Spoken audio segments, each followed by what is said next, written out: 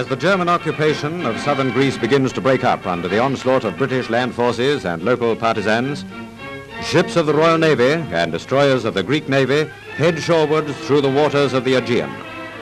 They carry large forces of troops to put an end to another chapter of Nazi tyranny and oppression.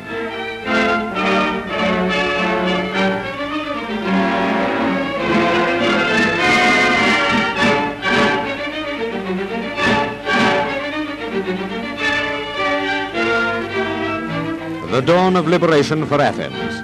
Under cover of darkness, the warships had anchored off the Piraeus, and when light came, the troops entered harbor.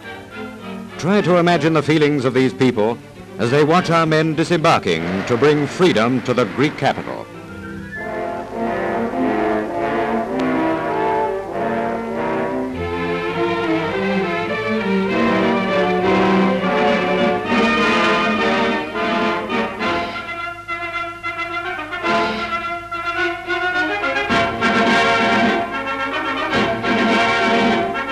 The Nazis had warned the Greeks that if they allowed the British forces to pass on the way to Athens, the city would be completely destroyed.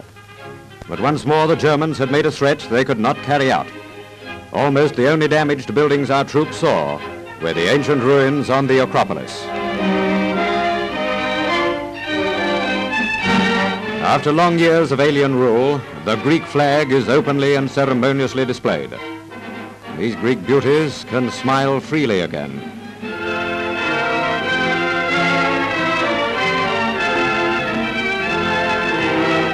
It is a joyous yet solemn moment as the Greek Prime Minister, for so long in exile, returns to Athens and hoists the flag on the highest point overlooking the city.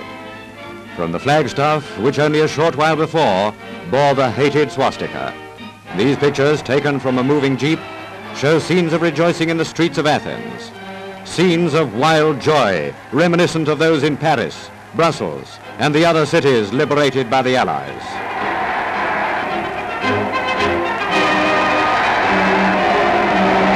The Athenians have obviously taken Mr. Churchill to their heart, and our Tommies come in for some well-earned praise as well.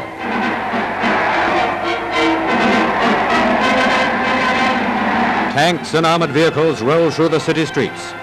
For even in the moment of rejoicing, it must not be forgotten that the Germans are still a few short miles to the north, and it's the job of our troops to keep them on the run.